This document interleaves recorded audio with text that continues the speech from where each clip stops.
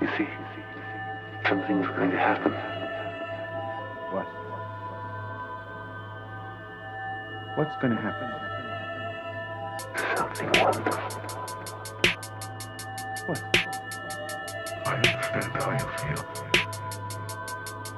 You see, it's all very clear to me now. Welcome to the Occult Rejects. In this episode, I got my man Jin the Ninja with me co-hosting. Shout out to Liza. She was supposed to join us today, but unfortunately school called her in, so she will not be here, but she'll be here in spirit. But we got Jin the Ninja with us, and you already know who he is, but just in case you don't, if this is your first time coming across the channel or the show, Jin, please let everybody know what your deal is and what you're about. Sure. So thank you, Nick, and special shout out to Lisa. It is her birthday today, so I'll just mention that. And so I have my own show when I'm not co-hosting, although I am usually in a big group, but with Nick, but today co-host. So yeah, it's Threshold Saints. You can find me on Spotify and Apple, and also on Twitter, X, Wukong Reborn, WUKONG Reborn. Yeah, check me out. I just dropped a Steiner episode like an hour ago, and yeah, there's lots upcoming, and I'm doing these alternative history spaces on Saturdays at 7:40 Pacific Eastern Time.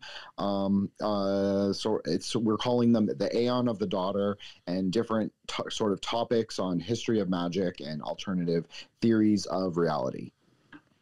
Awesome. Thank you so much, Jin. And all his links and stuff to go check out will definitely be in the show notes. And today, very, very special guest. And an awesome story too, kind of behind it. I had recently moved out to Long Island from Queens, and there was a store out there that I used to frequent all the time when I used to live out in Queens, because it was actually closer to me that way. And it was a magic store, and it's called the Time for Karma. I used to go out there a lot. Great store. I mean, amazing jewelry, knickknacks. I mean, all that stuff. My opinion, their stone collection is insane. And you don't have to worry about buying anything fake if you go there. In my opinion, it's all real. And I've always just liked going there. And I was like, you know what? I think I DM'd them. And I was like, I wanted to, because, I have stickers that I send out, that I've been sending out to the Juggalos, because they know Darby O'Trill made some of the art, or just, even the fans and listeners. I'm sending out free stickers. So I was thinking about asking them if I could drop some off down there. And whoever answered the DM had said, oh, yeah, we actually have a table. They had a little setup to, put stuff down. So about a week later, I went back down. I went down there. And I had met Jill, and I had asked her if it was okay if I used one of the stands, because they already had like business card stands that you can even put your stuff in. And I put the stickers there, and we started talking. Amazing woman, really nice. She told me that she wrote a book, and you already know how I am about books. I love having authors on. I think it means something that people actually spent the amount of time it takes to write a book. That takes a lot of passion and a lot of focus. And I just, I find that stuff admiring. So I like to get authors on. And yeah, she told me that she has the book Mystic Spirit of Hallow's Eve. It's got the Sacred Stone in there, Secrets of Sam Hain, Psychic Path, Real Ghost Stories. And I was going to have her talk about that. And but before we get into that, I would like to have her kind of introduce herself and, she's going to let you know everything that she does. She also does teach classes at this place as well. And again, it is a Time for Karma, and that's in Rockville Center, if I am correct. I think that's the town it's considered in. Again, I highly suggest to go check that place out. But Jill, we'll bring you on now. Let everybody know, I guess, like, where they can find your stuff. I know you have Divine Insight, which is a new YouTube channel. Let everybody know what's up with that in your book, and please let them know about your stuff at Time for Karma. Great, sure. Hi, Nick. Hi, Jin. Hi, everybody. Yes, I do a lot of work on psychic phenomena. I have been studying different systems of divination and self-care, self-improvement for quite a while.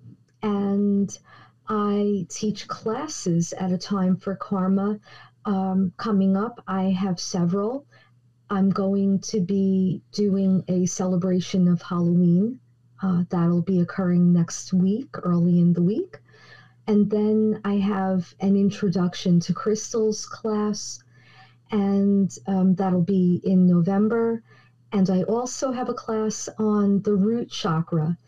I believe very strongly that that is the chakra that is the key to the entire system being aligned and working for your benefit.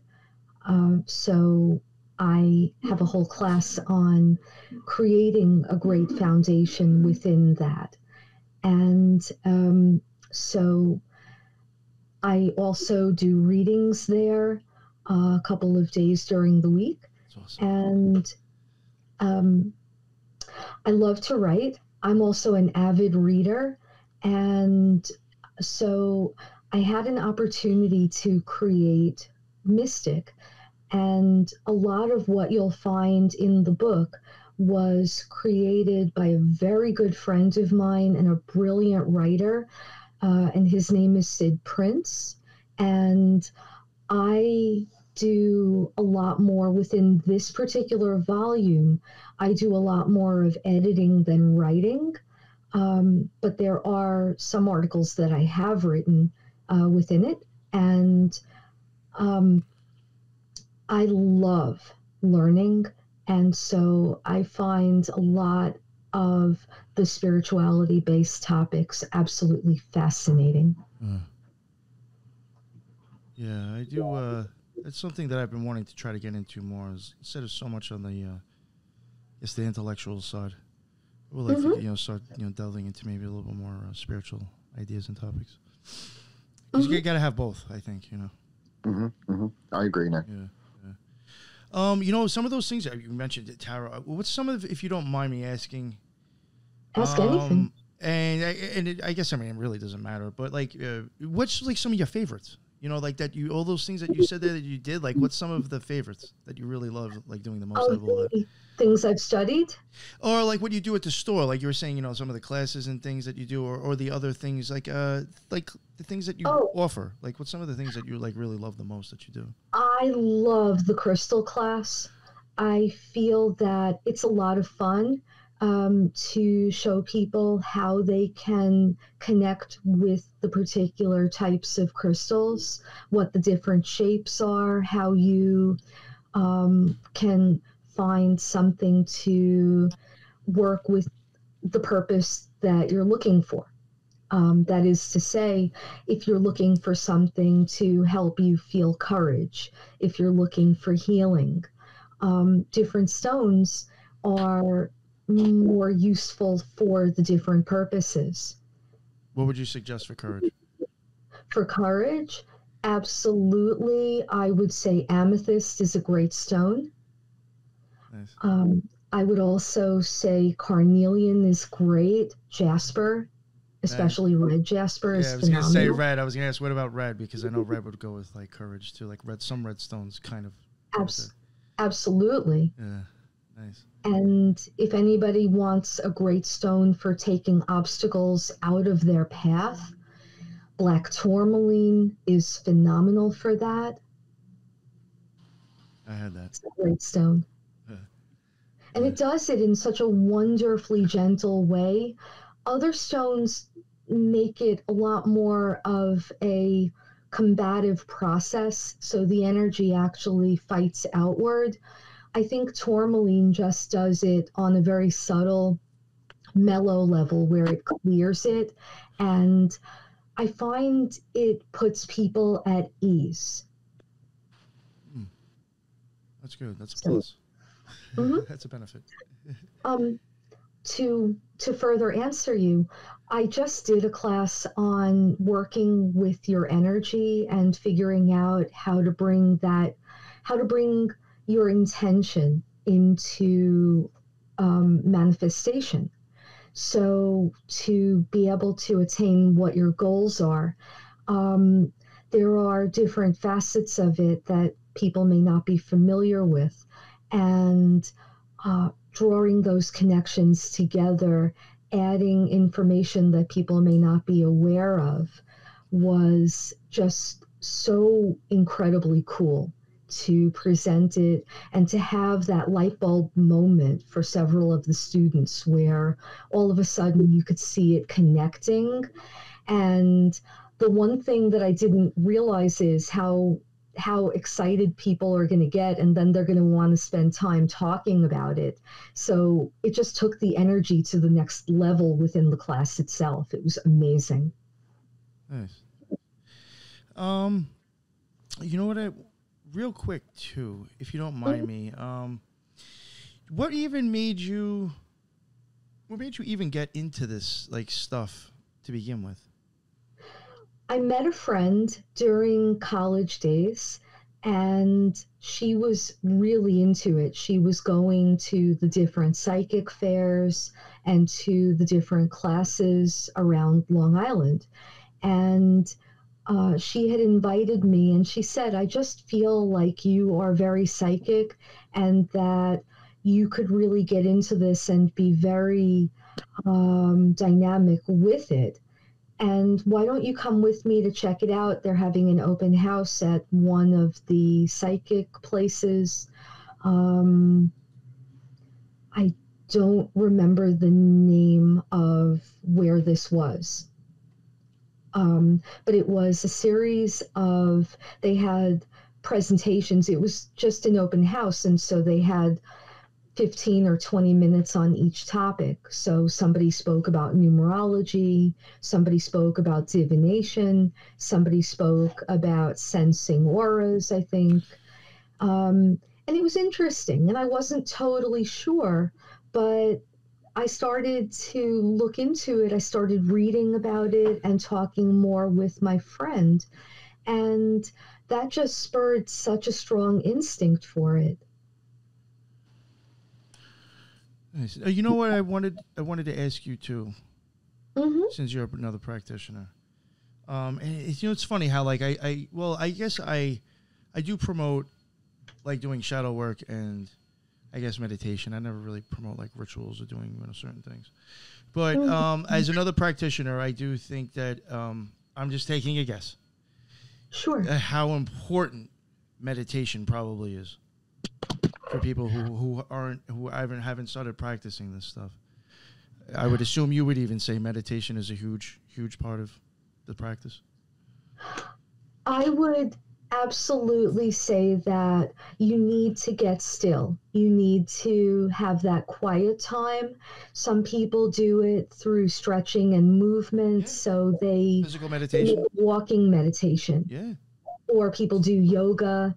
Some people do it with releasing. So at the end of a long day, one of the practices that one of my teachers does when he, because he's also a reader and a teacher, very publicly. So he says he actually takes time while he's taking a bath or just resting at the end of the day to release all of the energy and get centered again.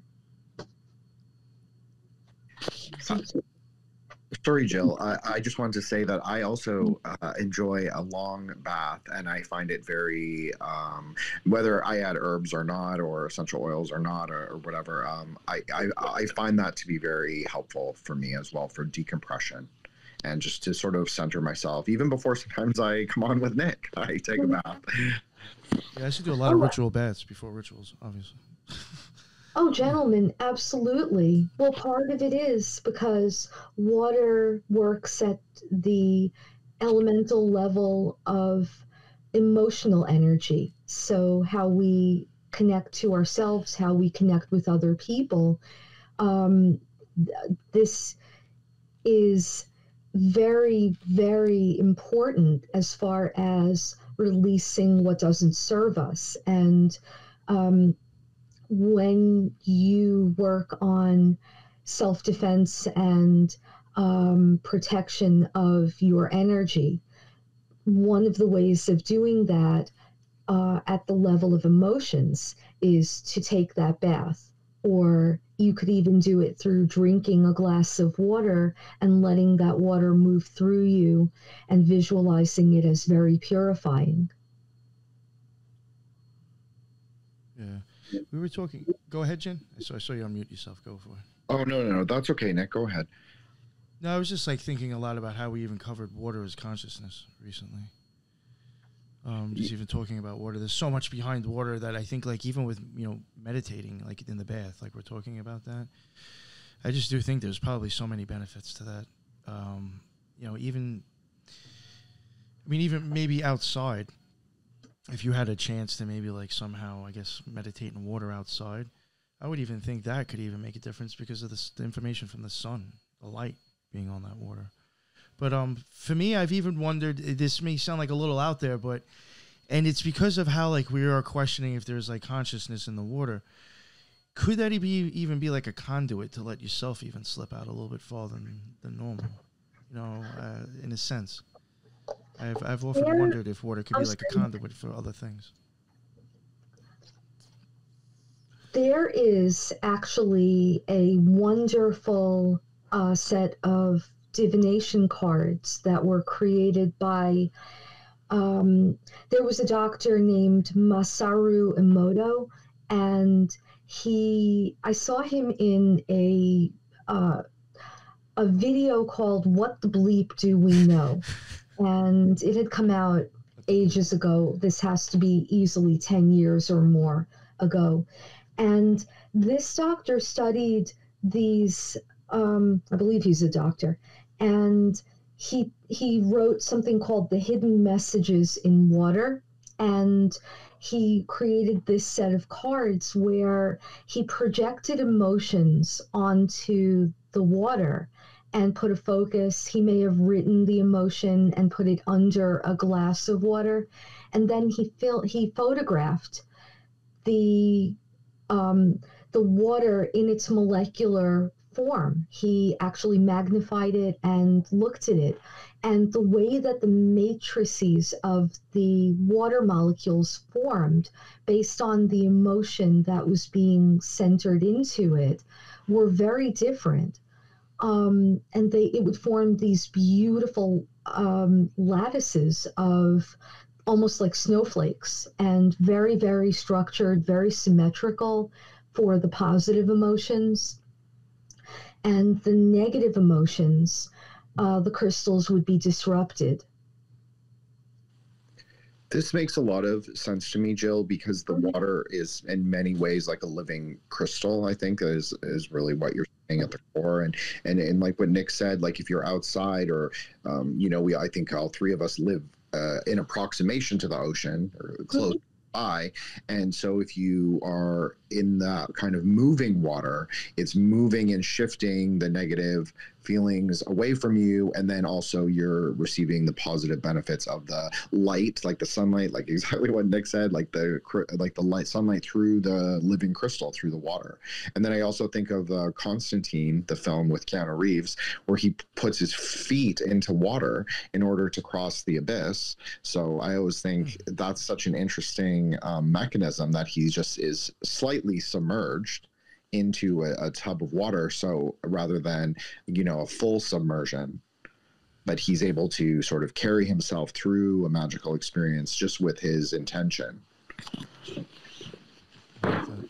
The mythologist Joseph Campbell spoke about crossing water as a threshold into the next step of an adventure. What you're saying, Jin, makes tremendous sense to me. Interesting. The feeling Well, of the water. Sorry, Nick, go ahead. No, just like even when I said that when I've had experiences, I thought I felt like water flowing through my body. This is very interesting. Mm-hmm. Wow, that's pretty cool. That was a nice little topic. I wasn't expecting to talk about water and consciousness. It is very cool. Yes. Was there anything, Jim, you wanted to say before maybe we start getting into the book? Not that I'm into it, not that I'm rushing to get into the book.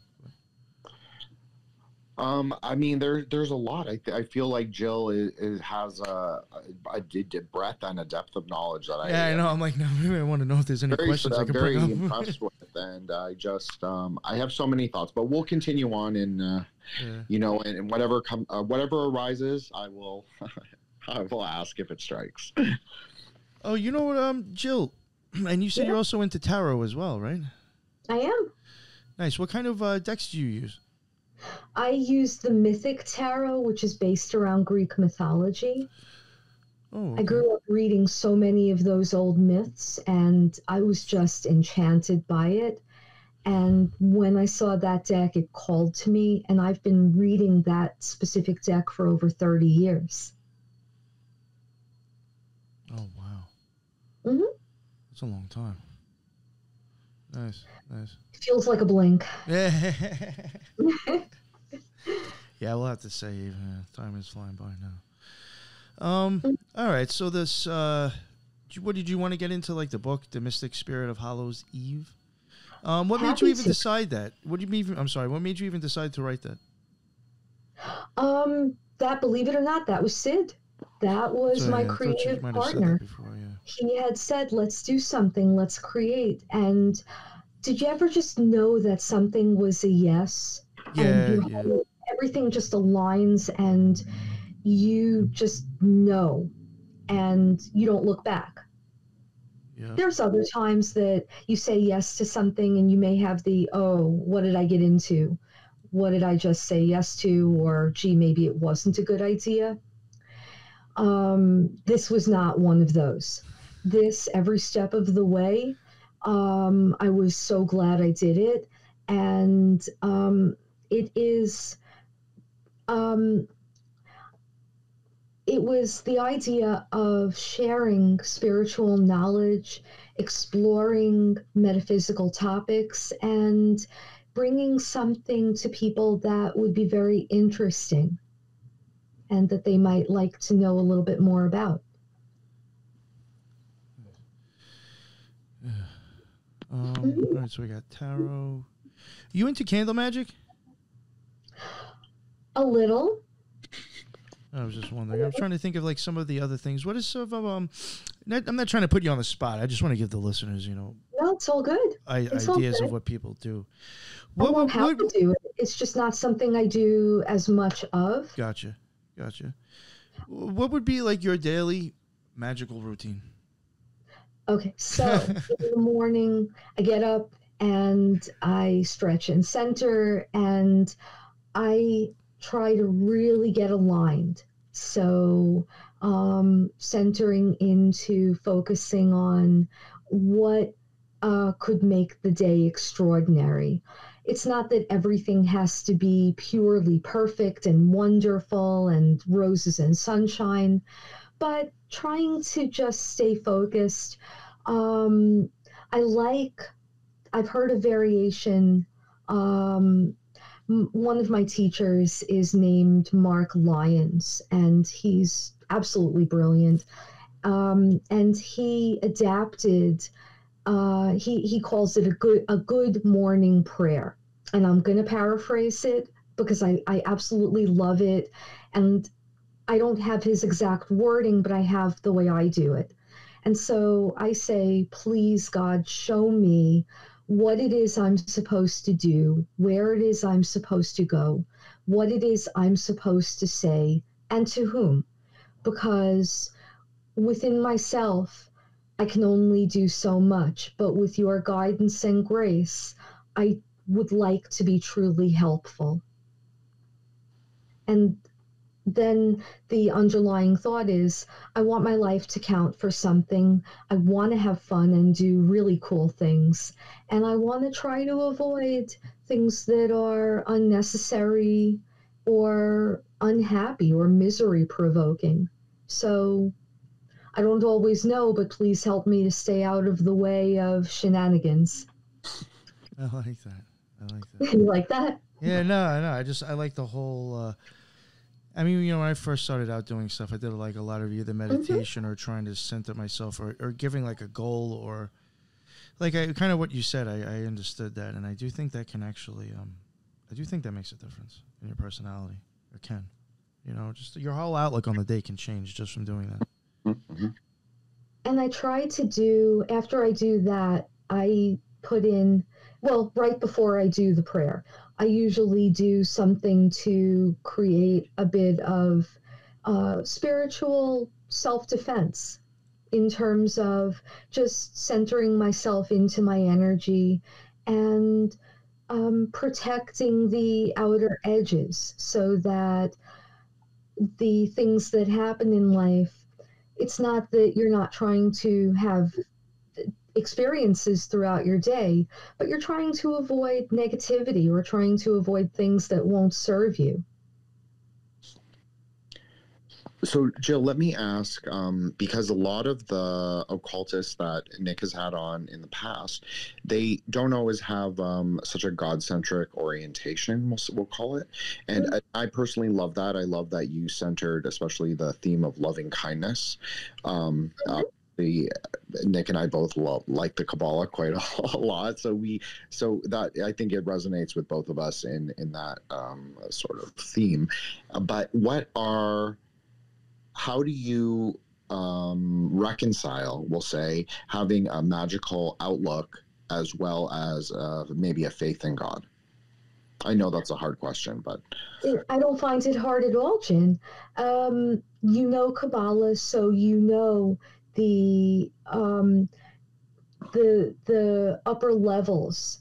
Of course, is the highest level is Kether, which is the God in pure form. And then there's Bina, and is it, I want to say Chakma, but I'm not sure if I'm correct about that. Chokma. Yeah. And yes, and so that's divine masculine, divine feminine energy. I truly believe that although from the patriarchal side of things within religion and looking at God as the very masculine energy, I truly believe that the divine feminine, whether you look at it as Shekinah, the feminine spirit, or Bina as the divine feminine, you need the masculine, you need Chakma to have the force to drive forward, to create I think of it in terms of the force of an idea, the force of creating something, the male energy. And if you look at it in a sexual metaphor, it's the seed, it's the sperm, it's the seed of the idea. And then the female is where it becomes form. So you have the force and the form, which are within that feminine, she gives the parameters. So for anybody who's really old school, who goes back to the Wonder Twin powers on the Super Friends, I don't want to be cheesy about it, but they actually would say shape of this, form of that. And it's this generative force where you're bringing in the feminine end of it shapes everything. She births the idea into existence and gives it a finite form. So both of them are incredibly valuable, and they have an equivalency. Yeah, I think both are needed, regardless. Like, yeah. I'm getting off my soapbox now. No, you're fine. No, that was great. That was great. No, Thank you. No, I definitely not to get into it. Sometimes you always have, oh, yeah, well, one's more important than the other one, but I do think just you need both, and you ain't gonna make anything happen. I got you. And you need to acknowledge both, and they're both very, very divine in their own way. Absolutely. Yes, like you stated. There was something I was going to ask you, and I got lost. All right, continue. I'm sorry. No, don't be sorry. Jin, did you want to ask anything? No, that was a really great answer. So thank you, Jill, for fielding my question. I'm honored. Also, if you wanted to, you don't have to say what you do specifically, but if you have any tips for psychic self-defense for anyone listening, I know that a lot of people do struggle with this. I know I get a lot of DMs personally about this, and any helpful hints you can share, I think, would be well received. There are some really good books that I have read from. One that I really like is Christopher Penzak's book, The Witch's Shield. You don't have to be Wiccan or pagan or call yourself a witch. I think that if you can get past the name, the information in there is so incredible. And when we spoke earlier about water and about how it relates and how the emotional space that you need, that hygienic cleansing of your emotional levels that way, he talks a lot about that. I learned so much from reading it, and he's got some great techniques in there. For myself, I try to surround myself with light and make sure that I'm keeping my energy very clearly. I put a boundary between myself and the outer world.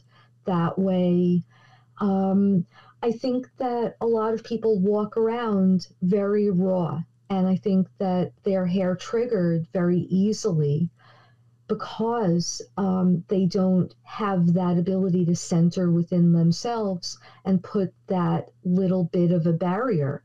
I'm not talking about getting into plate mail armor, although for some people, if you need it in the moment, there are times that things get overwhelming.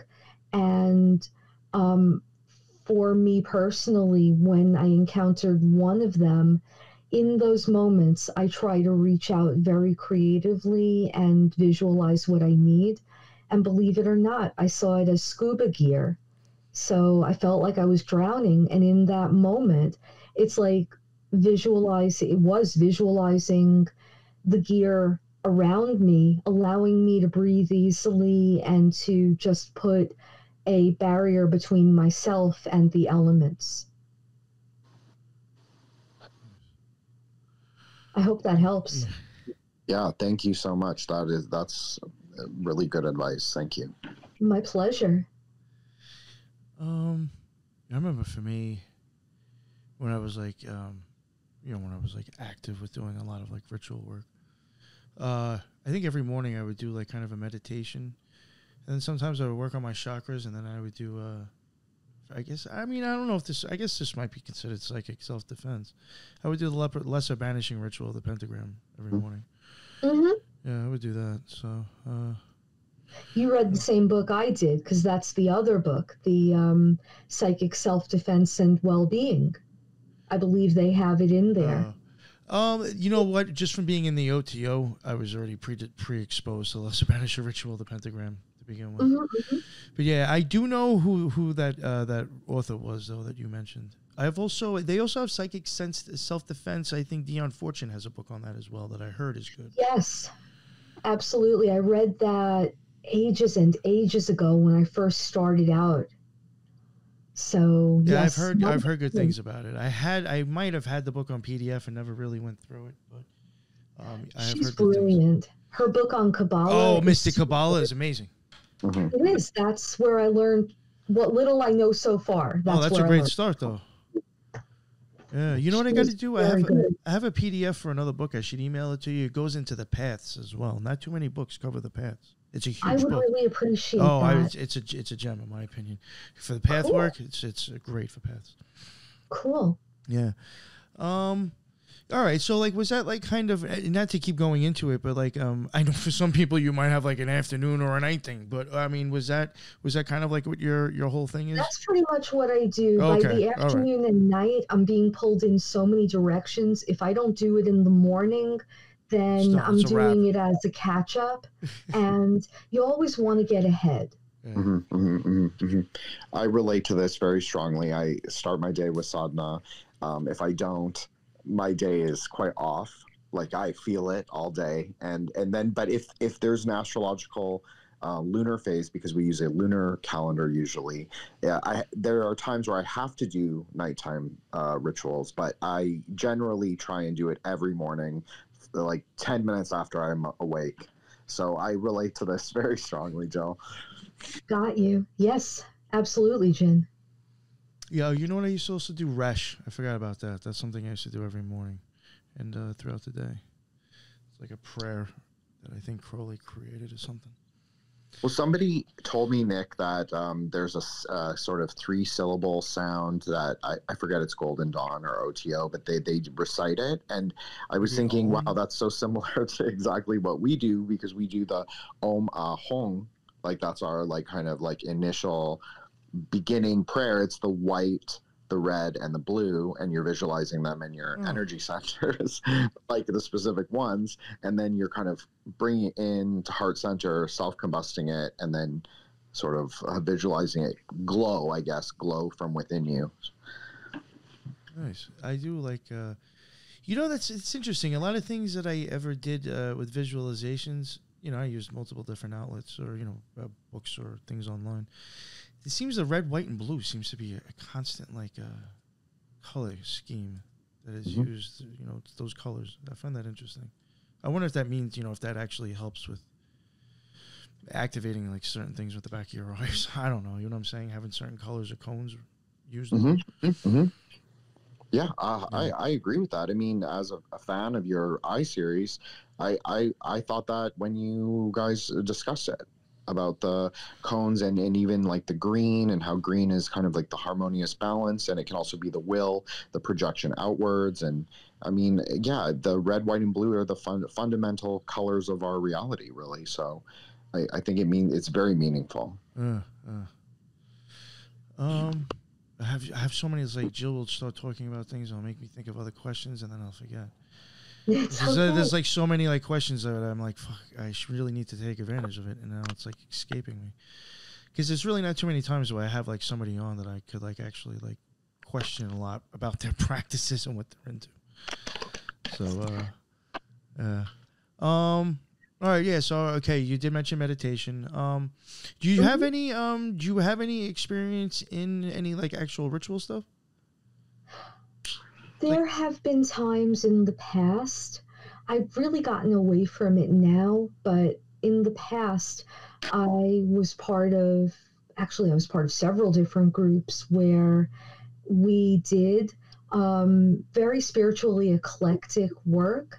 And for the major holidays along the lines of the pagan holidays, we would get together and honor it, celebrate it, work on things of that nature, for sure. You know, a question that just came to mind now that I mean, I think I pretty much know what kind of answer I'm going to get, but just, you know, maybe for the listeners to understand, or if there's new people coming across this stuff that maybe has the wrong idea about magic or occultism, witchcraft. What is the reasoning or the reasoning and the benefits that you get out of what you do? I think that it is all about using the energy to move you closer to what your intention is, what you're trying to create, what you want to let go of and repel from you. It's very magnetic. And to bring yourself into alignment with these forces, with these energies, helps to enhance, speed up, increase the intention of it, the goal of it. I hope that that's making sense. I'm not sure if I am right now. No, that's great. That's great. Do you think due to magic and witchcraft, your life has gotten better in some senses? You know, fun. like, I think it's fun. I think it's exciting. I think it's powerful, and I think it's potent. And I do think that the insights that I've gotten. If you said to me, what's been the one biggest benefit? I grew up where magic was fairy tales, magic was Disney, magic was the Steven Spielberg movies and episodes of TV shows.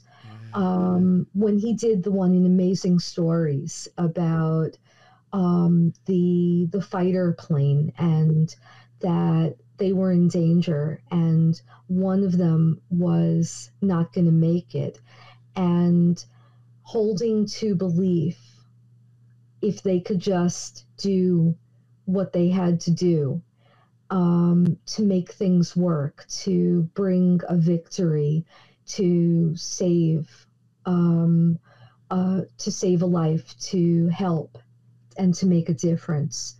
That always struck me as it resonated so deeply. And from the time I was little, I always felt that there was something to this that went beyond just a story.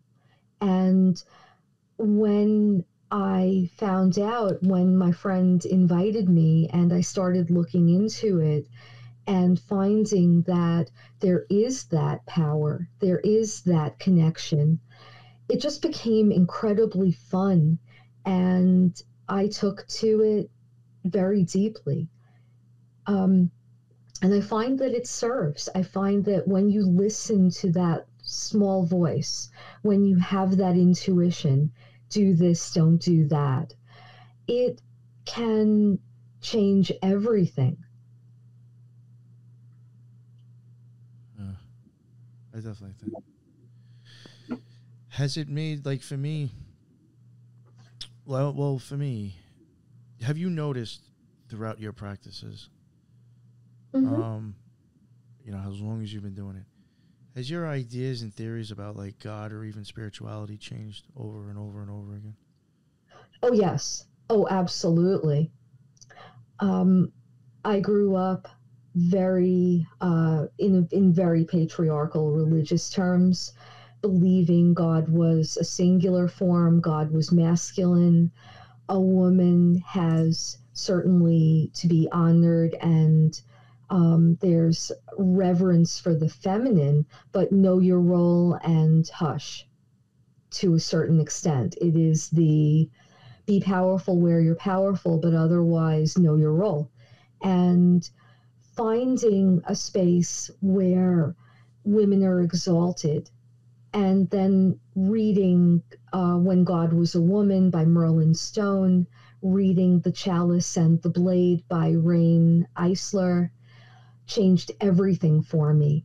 Reading, well, and even before that, I discovered Joseph Campbell and comparative mythology when I was, I want to say 19 or 20.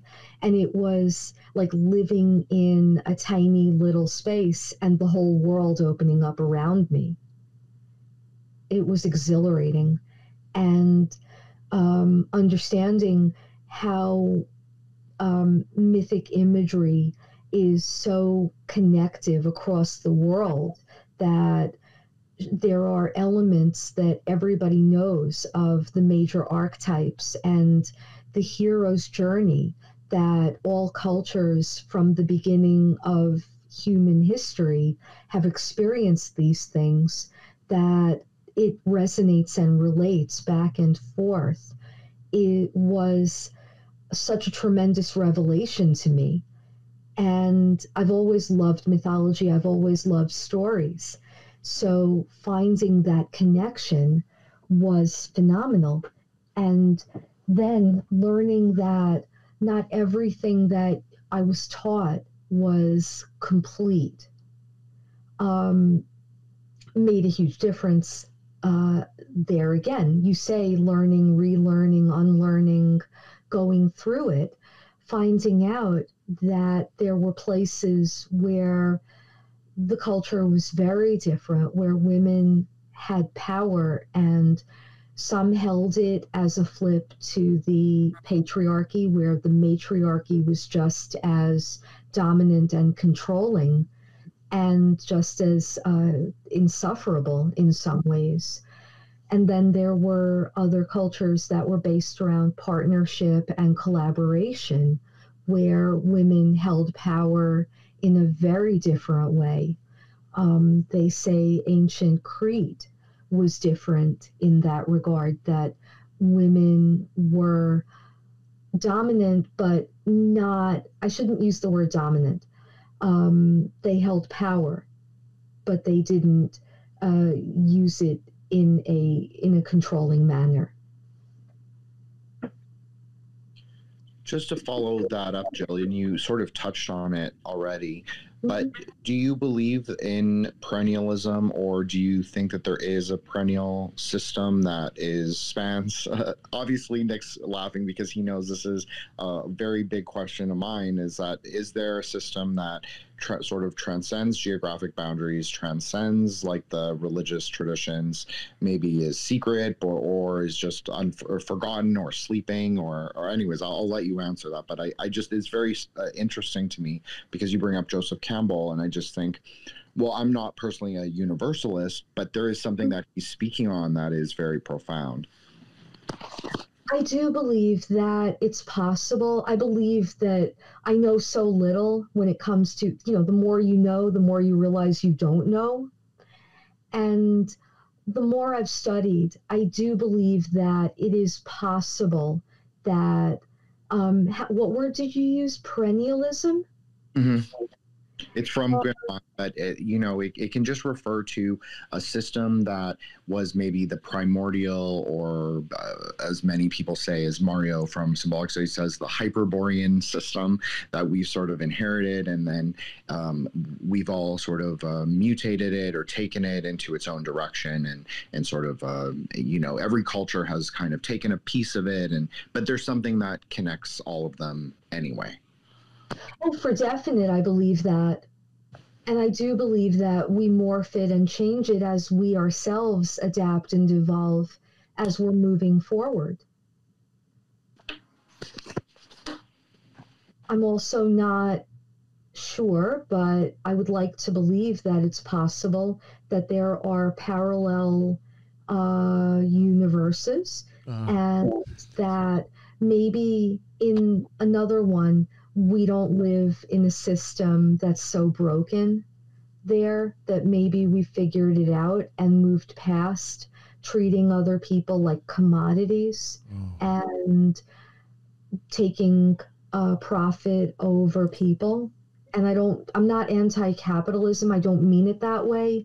I'm anti-abuses. Yeah, totally. Yeah, I totally get that though. Totally different thing. Right? But, yeah. You don't even have to be getting like political. It's just boundaries that get crossed regardless.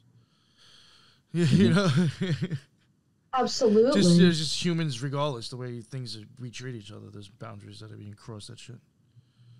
May I expand on some of it a little bit? Yeah, sure. So, when I was learning a bit about the chakras, one of the topics that made sense to me within that was the idea that chakras are evolutionary steps. And so as we move forward in time, as we develop as human beings, or if you want to say spiritual beings having a human experience, the idea is that we've gone through like rising up over the levels of each chakra. So in the prehistoric, and this comes from Anodia Judith's book, Wheels of Life. And, great book. I've suggested that book for the show. On the show, man. It's a good book. Yeah, that is the book that whenever I've probably shown stuff on chakras, it's probably been from that lady's book. She was pretty brilliant with a lot of what she shared in it. I think that lady is very intelligent and has had some amazing experiences. Absolutely. And I like her idea. This is hers, the idea of evolutionary stages. So prehistoric, Ice Age, cavemen times were root chakra level, all about survival, figuring out how to get your basic needs met. So if you look at the Maslow hierarchy, food, clothing, shelter, and sustenance, safety, survival. And then in the age of exploration, it became all about the second level, which is sacral. And it's interesting because we built boats, we being the planet, we built boats and made a lot of water crossings. And the sacral chakra is so deeply connected with water and emotions and relationships, predominantly on the one-to-one level. And then I think that we are now living through the solar plexus level of power. And how do we hold power?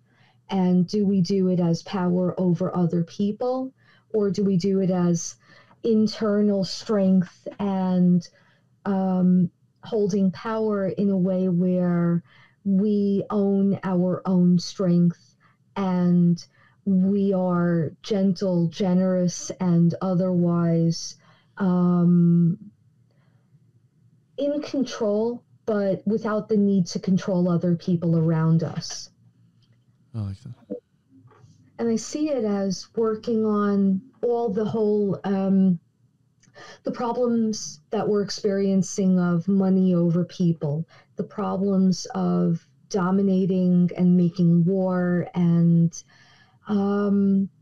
what was the Jimi Hendrix quote? When the power of love overcomes the love of power, the world will know peace.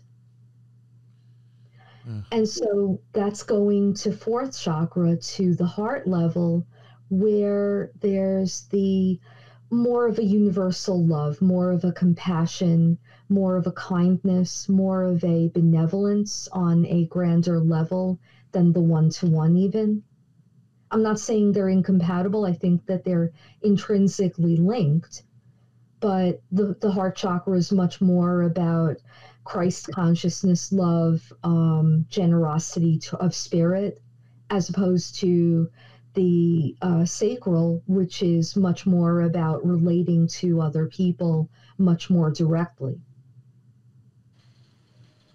Yeah. Oh, this is great. Yeah, Yeah, chakras now. that was really. I'm like, we'll get to the book at some point. Oh, No, I'm not complaining. Either. I was just like sitting here. I was like, wow, this is great. We're talking about I'm chakras. thrilled. I'm thrilled. Jin, did you have something you wanted to say? Sure, I just have two really quick things Go before for it. we start the book. But No, go for it. I thought that was really beautiful, Jill. Like when you explained like how going through history is a theurgic process. Like man is forging himself through the different historical ages. I don't know if you're familiar with this historian called Karl Jaspers. He writes a lot on early Buddhism and how Buddhism is a axial age religion, a sort of a religion that appears at the rise and the fall of civilization. And so it is sort of like he would call it a civilizational axis in the sense that it propels man to reach that heart center of bodhicitta or loving kindness, exactly like how you described, like bringing it into the heart chakra, like what we need, expansive, infinite compassion and love. But it's beyond that, like what we would call the Dakinis realm, which what you described is like she lives there. So we would say she lives there, and she's kind of our love, our interpersonal love with other people. But then when you move up, it's just a lot more expansive. It's a lot more, maybe there's an intellectual component to it where we're able to separate our personal feelings out from just like general goodwill. So I just wanted to say that I thought that was really great. Thank you. I love what you just said too, Jin. That was very, very cool. Well, thank you. I appreciate that. You know, I'm personally like a bit of a perennialist, so it all seems to make sense to me. And whether we're talking historical or biological or spiritual, I feel like there's a system there that, you know, is understandable or discernible if you just listen and sort of hear the similarities. Absolutely. Very well said. Well said. This is why I have you on. It is well said. Thank you, Jim.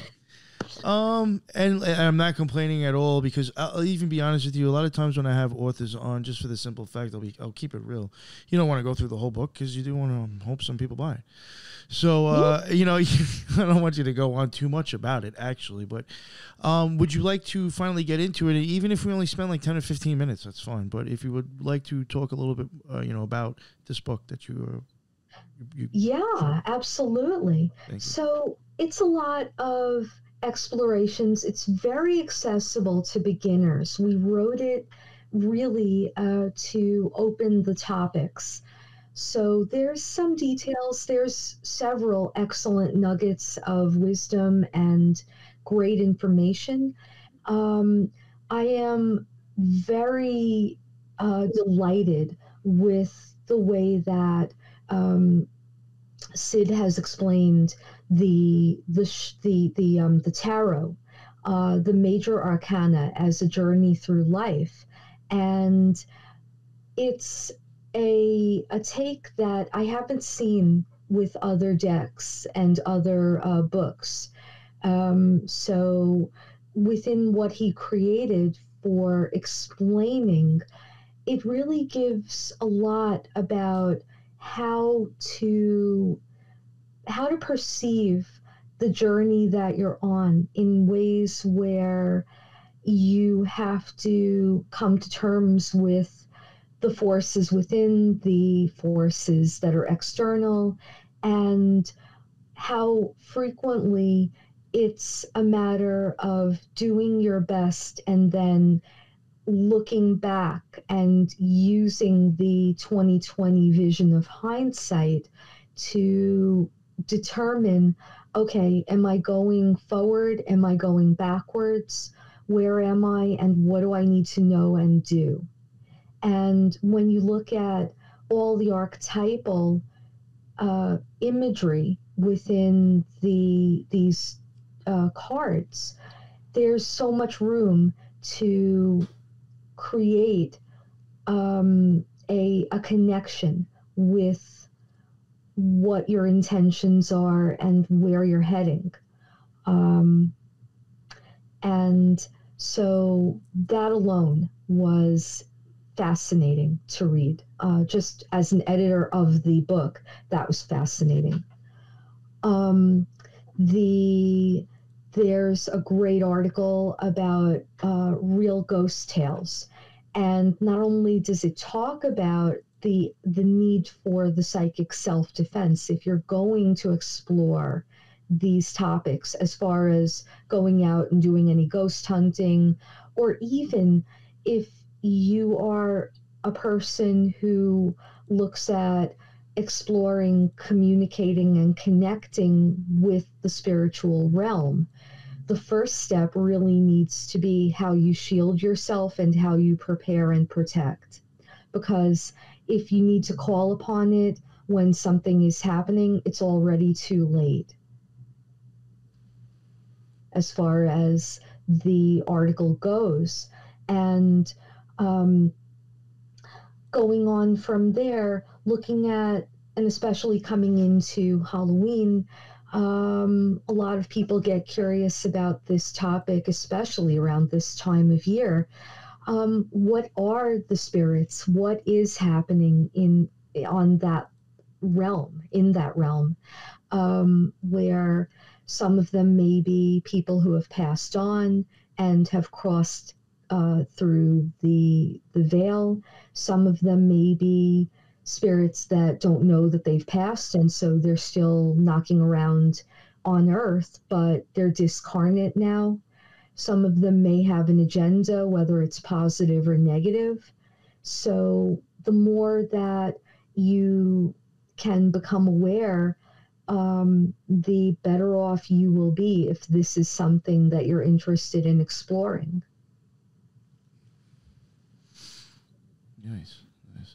Do you have, is this the only book that you have? So far, I'm working on several. I'm actually working on some books about the chakras, but I don't feel they're complete yet. Oh, I think we might have spoken about that. Yes, I think we did. Yeah. You want to make sure it's perfect. Well, it's got to be good enough, right? Yeah, it's got to pass. There's a level of, I mean, perfection is the enemy of done, and Are you I proud of understand. it? I think that's what it is, right? Are you proud of it? Well, yeah, absolutely so.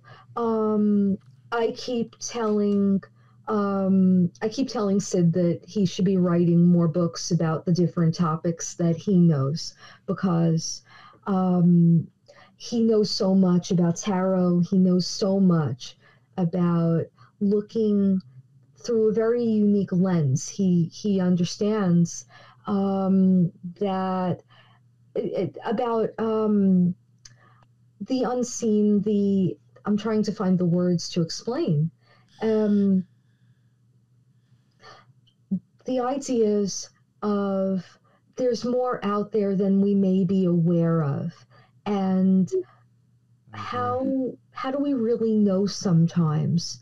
Because a lot of people take in knowledge, they read about something, they learn about it, or they're brought up within a certain system, and they never look any further. The answer is the answer, and there's never further explanation. And what I love about the way that he writes is, well, what does this actually mean? What if we haven't fully explored this concept yet? And is there a lot more that we can discuss and that we can understand? And then how can that be beneficial? How can you take what you're learning and use it not only to help yourself, but to create better for the world around you? I like that. I mean, that's what. I like that too. Yeah. Jen, was you going to say something or no? Yes, I actually had two quick questions. Is that, Jill, Sure. do you have an archetypal major arcana that you particularly identify with or just really like or feel like is very relevant right now? And then secondly, do you have a substance or crystal that you like for cleansing spiritual, we'll say the external spirits away? For definite. When you asked about the archetype, Jin, do you mean that I think is important right now, as far as all of us, or for me personally as my connective energy?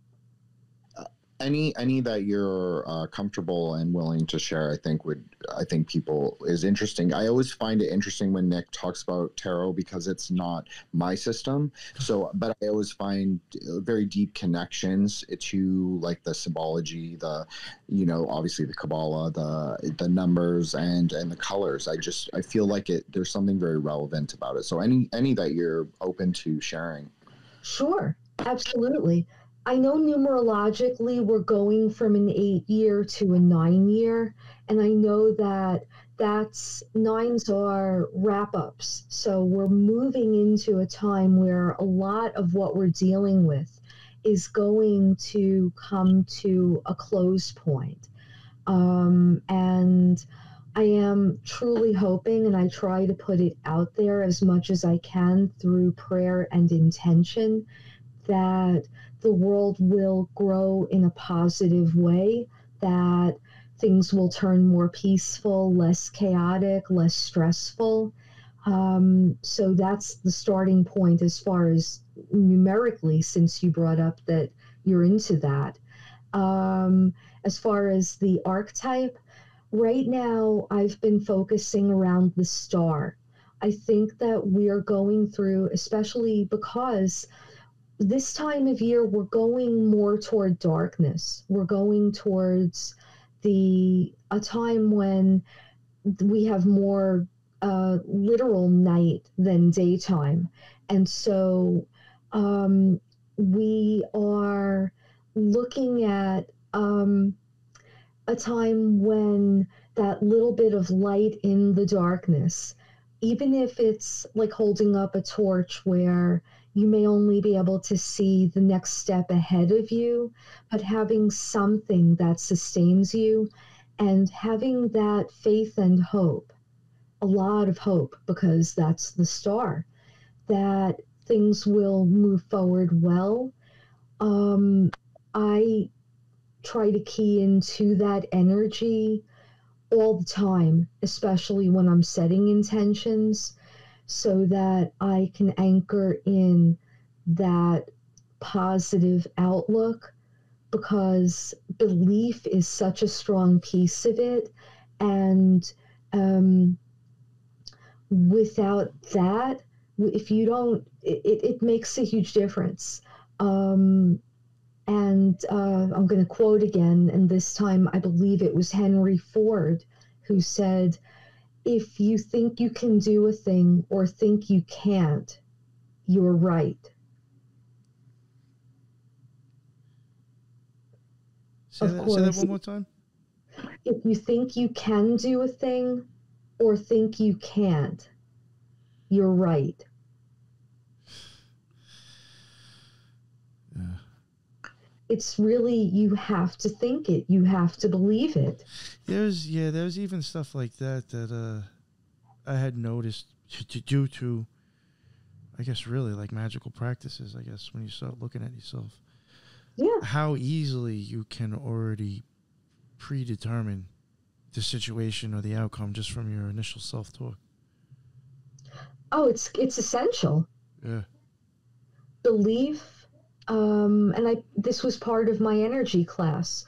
Belief, having knowledge to underlie what you're trying to do or whatever your goal is. The more you know about yourself, the more you know about what you're getting into. And so if you're talking about ritual, learning about what you're trying to accomplish, learning techniques, learning about the tools and the connections that they have as far as looking for a word, correspondences. That lends you a tremendous foundation in what you're trying to do. Having the faith and the belief in what you're doing, being very intentional with your words, working from that point of will, that solar plexus energy where you have your determination and your focus and lasering in on it. Those pieces of it are key. This is very hermetic from what I understand as far as what the hermetic magical systems taught. Yeah, I can see that. Mm-hmm. Thank you. Absolutely. Jen, you have anything?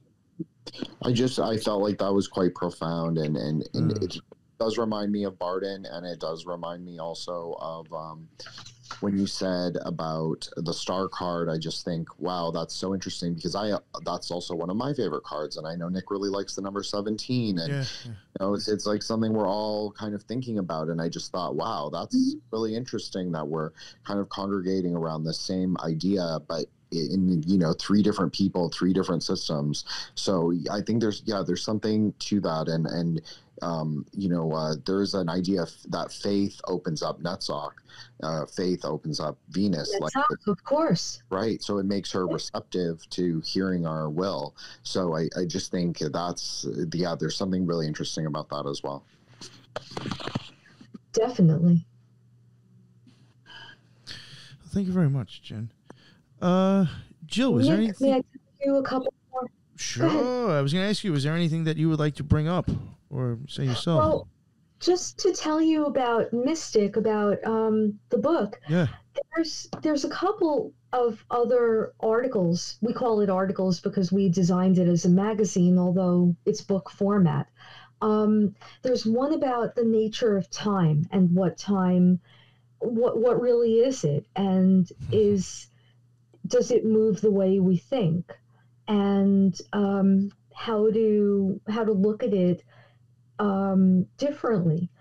There's another article in here about, hang on a second, I'm going to find what I'm looking for. About the powers of the jinn, and the idea of making a wish, and what if you could access the energy of a genie to grant the wish, and looking at how you would go about it and how to make good decisions, and to be very aware of what you're wishing for. It dovetails in with everything you were asking me about the nature of. Just give me a second. I'm going to find the words I need. That idea of intention, when you talk about ritual, when you talk about magic, I think that a lot of times, starting with that knowledge, starting with that awareness of what you truly want, it really does come down to what do you want and why do you want it. And I think it dovetails beautifully into the that particular article. I like that. Yeah. Has there ever been times that you've ever gone to like try to get like you've like gone to like kind of check your intentions and decided not to do it? Absolutely. Absolutely. And there have been times, and not that it was even harmful. I just realized it was just overly selfish at that point. Not just that, but there are times. How many times have you said? And certainly, we all know people who've done it, where somebody is head over heels, and you're looking, and you're like, I don't think that's the right person for you. I don't have a good vibe about it, and it's the no, this is great, this is going to work, and it turns out no, not so great. Yeah. You know, so it's definitely, that's just watching friends, relatives. I'm not going to say myself because I just don't want to go there, but absolutely looking at a job that maybe was not the correct one, or a wanting something and then realizing later it really wasn't a good idea. And having that experience, having that wisdom to say, no, I don't want to do that. And I've always tried within my magic and within my practices to be very careful about honoring that idea of only doing something that is really for the good of all. I definitely, and it harmed none, right? So it's one thing to say, because you can get so altruistic that you stop yourself from attaining anything. Yeah. I don't believe that's a good way to do it either, to go through life. But there are times that if this is going to be truly helpful, if this is meant for me, then let me flow towards it, let it work, take any obstacles out of my path, for definite. If I don't feel like it's the wise thing, I won't do it. I like that. And thank you for your honesty, too. Absolutely. What's up, Jen? I saw you took the mic on. Well, I don't want to breathe or do anything loud on mic, but and I want everyone to hear Jill and what she's saying. I think it's very profound. Yeah. I think that especially the point about not over applying mercy, like not like having that gavura, having that sort of restriction. You're in balance, you're in synthesis, so you're pulling it back, so you're not overextending application, but you are controlling it, and you might still keep it in your heart and your mind, but you're still in control of it. Your will, you're holding on. You're not pushing yourself outside of yourself. So I really love that. Thank you. Yes, I think you said it very well. I think you heard me. Yes. Was there anything else about the book that you wanted to cover?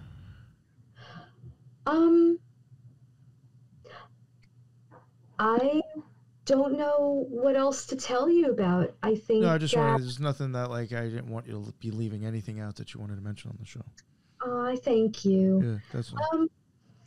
I think it's a lot of fun. I think that there's some very nice information about Samhain or Halloween, as it's called.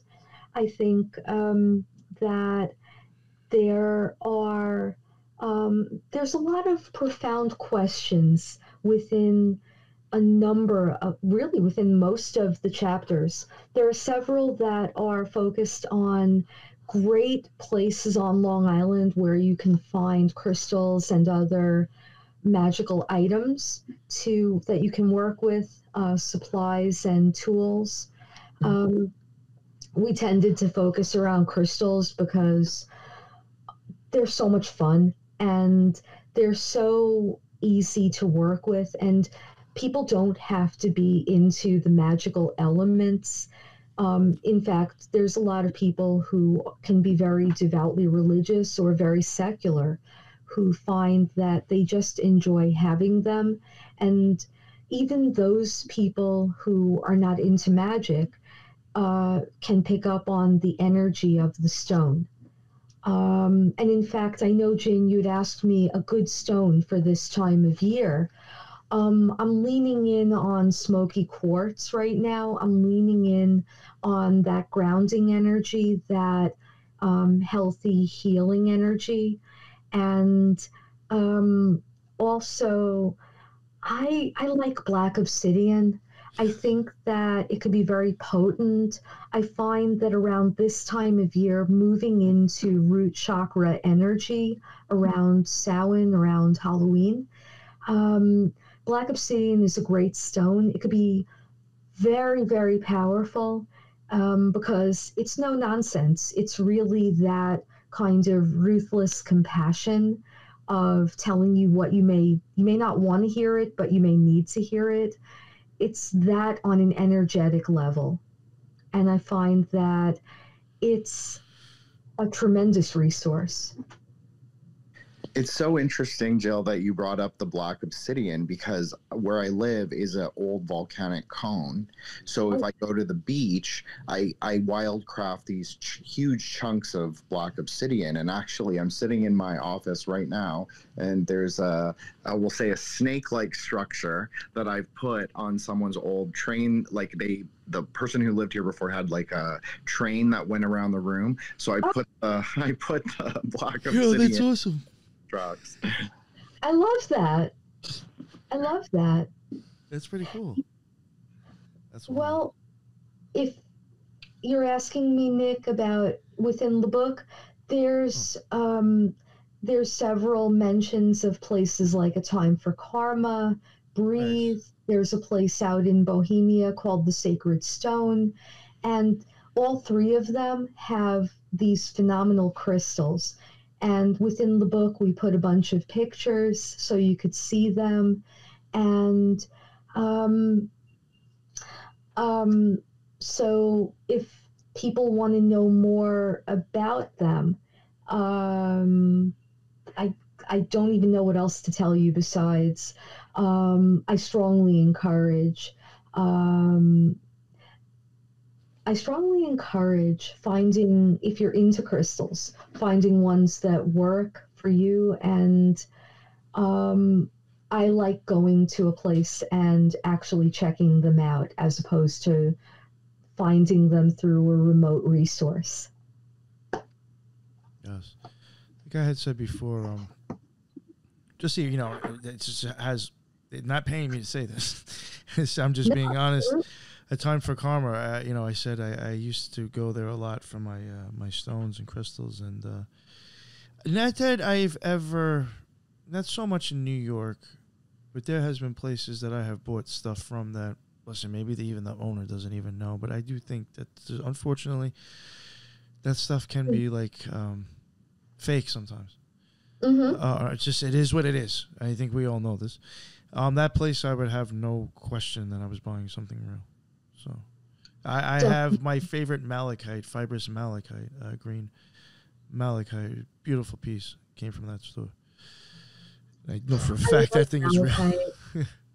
And it was a long time ago too. It was like, I think it was like a rare. It was kind of like a rare one that I think they just had, and I was like, I need that. Yeah, it looked like green velvet. I love that. Yeah. Sometimes they just call to you, and you just know that it's the right thing. And I've lived in the area, and I've shopped from there quite a bit before I got involved with working there. And it is they're just easy to talk to. They're knowledgeable, and their stuff really is real. So I love that. Yeah. And you know what? They've always been nice in that store too. As long as I've been going there, always been nice people. Oh, absolutely. Yeah. So I guess, like, if you don't mind, I mean, unless there was anything you wanted to add to the show, I think we could probably wrap it up here, if that's okay. I think that's fantastic, unless you have any more questions for me. Do you, Jen? Because I'm good at this point. I'm really good, but I appreciate that Nick asked me on, and I appreciate your time, Jill, and I thought I learned stuff, so thank you so much. I appreciate it. Likewise, for me, I learned a lot, and this has been such a tremendous pleasure. I thank you both. Of course. And if you want to, please let all the listeners know again where they can find your stuff and your new YouTube. Don't forget that. My YouTube is Divine Insight, and I only just started it a couple of days ago, so I'll be adding more to it. I want to explore a lot about tarot and oracle cards, chakras, and energy work. I want to do a whole bunch of interviews and podcasts with great practitioners and other seekers, and who love to learn about the metaphysical. And it's been phenomenal. So that's Divine Insight. And if you see my icon on the screen, then that right now is my page icon. So, I'd love for anybody who wants to know more to check it out. Yes, there you go. And I will leave I will leave links in the show notes for all of her stuff when this drops. Jill, thank you so much for coming on. I mean, I'm sure there's definitely a reason I can have you on again in the future. There was a lot of times that you actually took me off guard, and I wasn't like even expecting to have these types of conversations with you, honestly. So that's why I might have been like, because okay. It was really good, but it was. I really enjoyed this. Some pretty deep stuff, and we touched on so many different topics. I appreciate that. And Jen, thank you very much, man, for co-hosting. It's always great to have your insight. Again, you're into stuff I'm not, so it's always I love seeing your angle. Appreciate it, Jen. And let everybody know where they can find your stuff again. Sure. I'm Twitter or X, Wukong Reborn, WUKONG Reborn, Instagram, Threshold Saints. It's the show account. It just dropped a Signer episode with a quite infamous and a very cool friend, Alex Harper from Baleful Rays, who is the Twitter astrologer. He does the show, and it's kind of a quiz matchup show, and they take different people's astrology charts, and they try and figure out what the person does and like all their life paths, and then they kind of people vote on it at the end. So he's a really cool dude, and it was a really great experience. So then thank you, Nick, and thank you, Jill, for tolerating my questions, and yeah. You're a pleasure, and maybe one day I could have both of you gentlemen come on my channel, and we could do some discussing of one of these topics, maybe Kabbalah, maybe chakras. Either one. I could talk hours about either one. I love that. Would be a pleasure for me. Yeah. We could definitely make that happen. We could talk about that over here too in the future. Thank you again, Jill. Like I said, it was really an interview that I didn't expect. In many ways, when I walked into the store, I wasn't expecting all this to happen. And even the way it went, I really thought we touched on a lot of really interesting topics and ideas and thoughts. And I'd like to at least hope to talk to you more again in the future, for real. That would be a pleasure. Absolutely. And yeah, that is the end of another Occult Rejects. And until the next one, everybody be well. Later.